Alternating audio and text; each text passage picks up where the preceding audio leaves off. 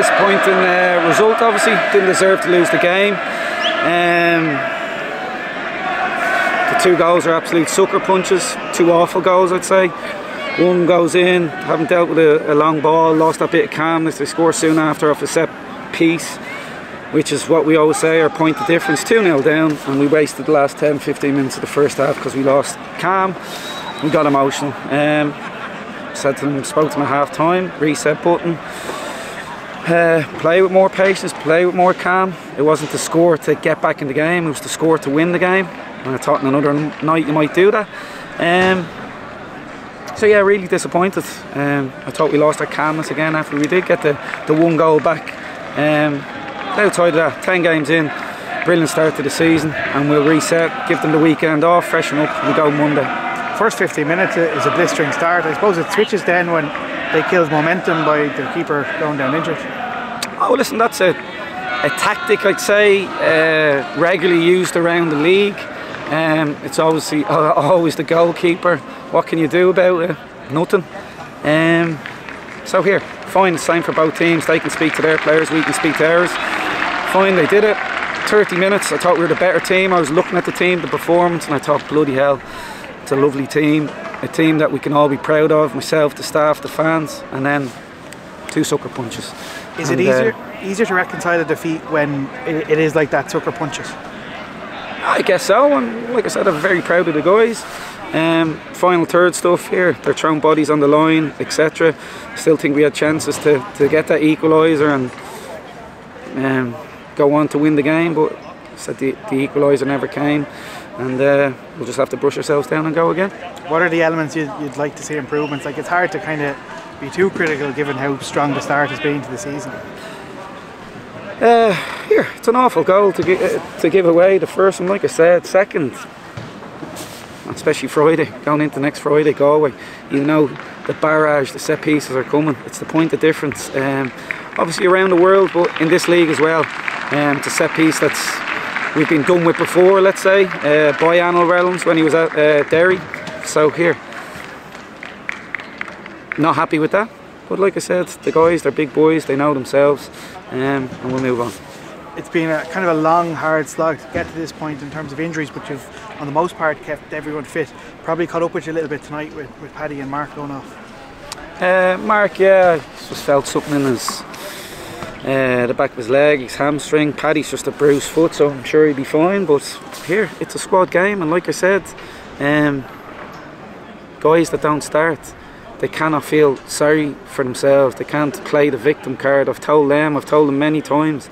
They need to perform when they come on the pitch, whether it be 5 minutes, 10, 15, 20. Okay, you do well there, then you're starting next week. Football is very simple. So, like I said, a lot of brilliant performers throughout the first 10 games, but I want more from the squad now. You know, this is a squad game, and we do need more. In terms of the goal we scored, obviously we claw our way back into the game through a penalty and have a real chance to get a second in very quick succession. Are you happy, obviously, with battling back, but maybe just not being clinical enough to keep the foot on the neck when we had that bit of momentum? Yeah, happy. I guess that's word that I've been hammering home with this week. Dublin derby, simplicity, simplicity, simplicity. And when you get too emotional and you lose your calm, simplicity goes out of your game. But you look at all the football around the league this weekend, Darren, the best teams in the world play the most simple football. And I think, listen, we did lose that at times tonight, but when we did get a foothold back in the game, it's because we played simple football, played with tempo and played with equality. Here, we didn't deserve to lose the game, but we just have to take it on the chin. It's a hard one. You see with the results around the league tonight, like you've talked about how hard it is to actually win a game in this league, to only have one defeat. You know, it's probably hard to reflect on right in the immediate aftermath, but it is a phenomenal start, all things considered. Yeah, it's a brilliant start, and we'll keep ploughing on. We'll keep staying humble, we'll keep staying respectful, we'll keep working hard. And for over 2 years I've always said the guys are good at brushing off a bad result by how they come in on a Monday morning. I expect the same next week.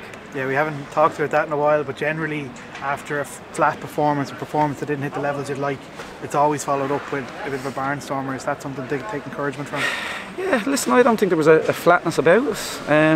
So on I'm really happy. I'm really proud of the guys. Moments, set pieces, little things can soon lead to big things. So yeah, it's so difficult to win a game in this league. We haven't done tonight. Take our medicine and we move on. A packed ground. Obviously, it's the first time we've spoken to you since the news broke about Galway.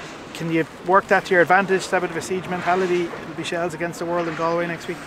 Yeah, absolutely. You can easily turn negative into a positive. So yeah, as much as we'll miss our fans, we'll go there. It's us against the world, and I expect a positive result from the guys.